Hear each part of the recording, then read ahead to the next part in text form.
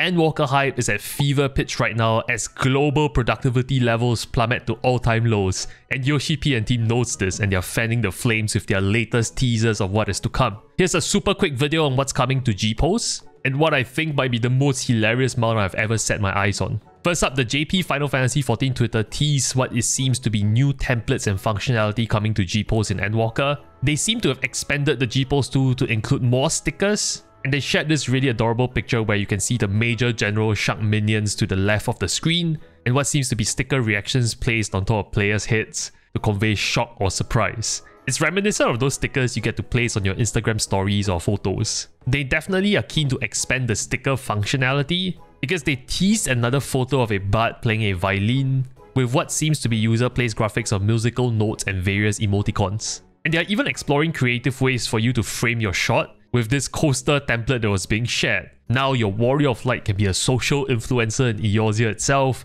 appearing on coasters all across the bars and cafes of Eorzea. But jokes aside, the vintage treatment and effect here is really neat, and I'm really curious to see what other templates they have up their sleeves. The community is really creative enough when it comes to GPose, but with all these added tools, I think the possibilities are limitless. GPose is already a legit endgame hobby, just look at Sakaguchi-san. And I think the team is really smart to recognize that and to give us more functionality. But what's even better to me is they teased a new Endwalker mount on Instagram and what seems to be a Paisa mount. When I saw the video, I definitely choked on my coffee. It just seems so utterly comical, especially with the Lalafell hanging onto the Paisa mount for his dear life. It's almost like you don't expect something this heavy to fly, but when it took off in the air, I just lost it. How can its tiny flabby limbs keep it up in the air? And I think that's what makes it the funniest mount I've ever seen. And I'm so glad I'm a Lalafell because I guess the light body weight does help in ensuring I cling on to the mount.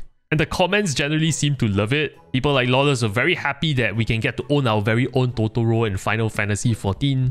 JMan500's comment gave me a lot of food for thought. He asked, how will bigger races ride it? Can you imagine a max height Rogadin riding this? And this thing taking off in the air? It will be hilarious. It's unclear how this mount will be obtained, whether it's a mock station mount, MGP mount, but regardless, I think this is hands down the most amusing mount I've ever seen in Final Fantasy XIV. Can't wait for it to be added to the game. The updates from the Final Fantasy XIV team is relentless, them posting artwork, 1.0 trailers, teasers as we enter the final 48-hour stretch. I honestly cannot wait. My productivity outside of the game is at all-time career low. I just wish there's a way to fast forward time. Make sure to hit the subscribe button on this channel. Naturally, there'll be more Endwalker news and content coming from me in the road ahead. A shout out to my Patreon subscribers, thanks for keeping the channel alive, and a big thank you to you for watching the video. I will see you on the moon.